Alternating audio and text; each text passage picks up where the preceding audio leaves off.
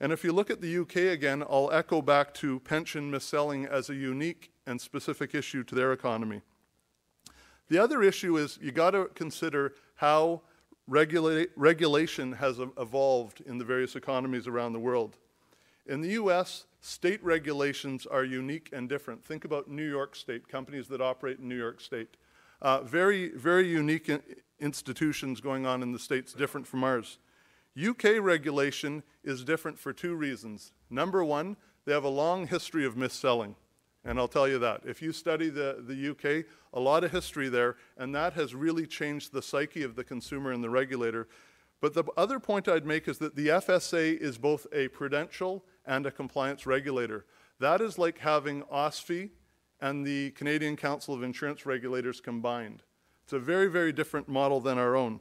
So we have to think about Canadian regulation and put it in that context. Now, the question is, can regulation go global? And I will tell you it has already. Consider anti-money laundering regulation.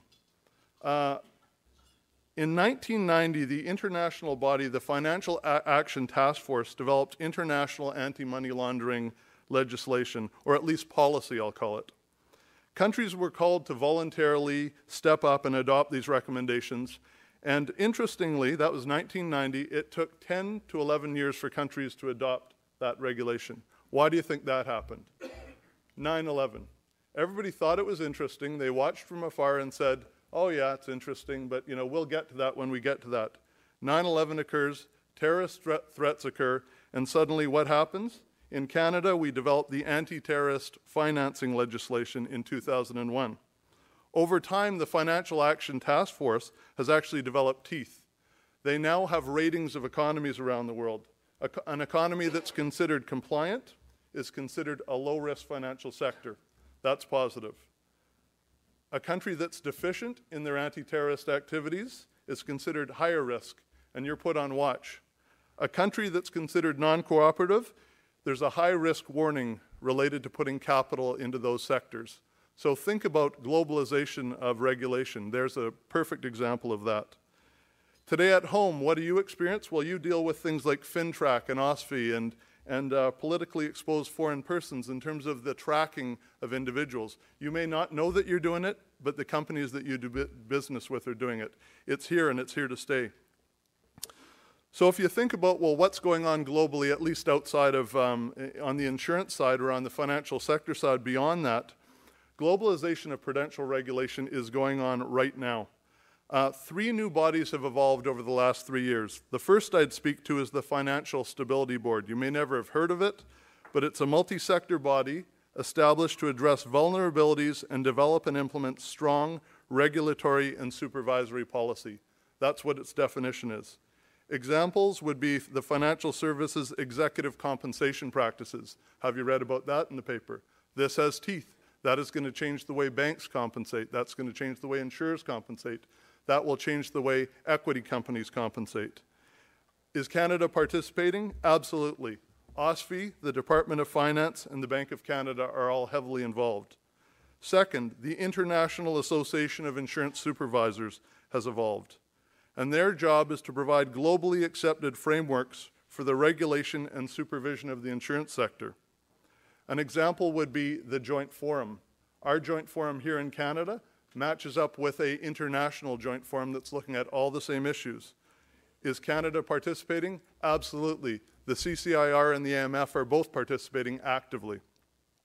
Finally, the Joint Forum, and this is an international joint forum, is trying to identify gaps and differences in oversight of banking, securities, and insurance sectors. So I know there's lots of discussions about a single regulator, and I'm not sure whether that will happen in our lifetime or not, but I do know that OSFI and the AMF are both active in that and will be influencing those discussions. So although all of this is prudential regulation, distribution compliance is not off the table. If you read their papers, it says distribution is something to be considered in the future. So we have to consider what that might mean to us. A way to consider what it might mean is to look at a global model that is quite close to home, and this would be the UK Financial Services Authority. And I may be covering ground that was covered earlier today, but I think it's important to think about what these rules are all about.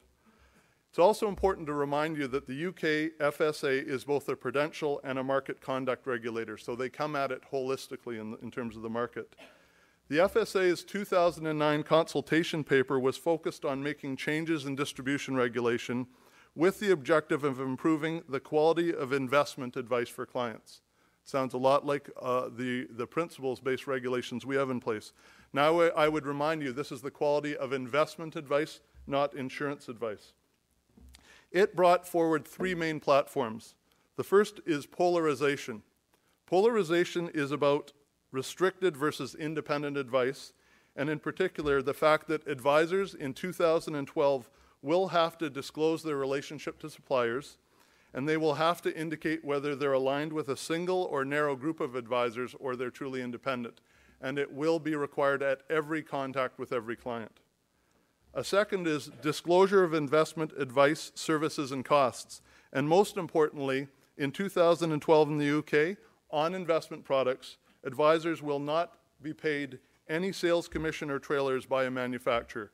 It will be the absolute separation of the transaction fee and the advice fee.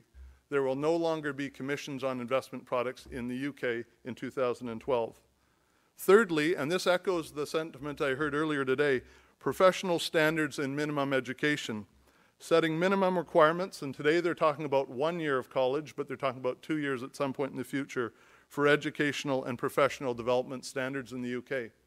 So all of this is over the pond. It's not here in Canada, but these rules are being put into practice, and you have to think about, if these were put into practice today in Canada, what would you do? What would you have to do to change your financial practice? Our current Canadian insurance distribution regulation is largely principles-based rather than rules-based, and I believe that's a good thing.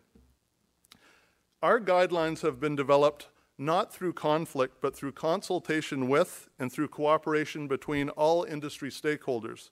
Think about when we developed advisor disclosure. It was an open discussion with the CCIR, the Canadian Council of Insurance Regulators. The CLHIA was at the table. Advocis was at the table. Insurers were at the table. Advisor groups like CLHIA were at the table. We had everyone at the table working in cooperation to say, what are we going to do to make this work? Now, it's great to come up with a policy. Is everybody at the table enforcing right now, is a question I'd put forward. These guidelines actually address all of the same issues that the UK's FSA rules were developed for, and that's all about quality of advice and the client's best interest, and I believe that is what it has to be all about. If you consider advisor disclosure, it focuses on disclosing compensation models and relative independence from a manufacturer, including any conflicts of interest. That sounds a lot like the UK regulation to me.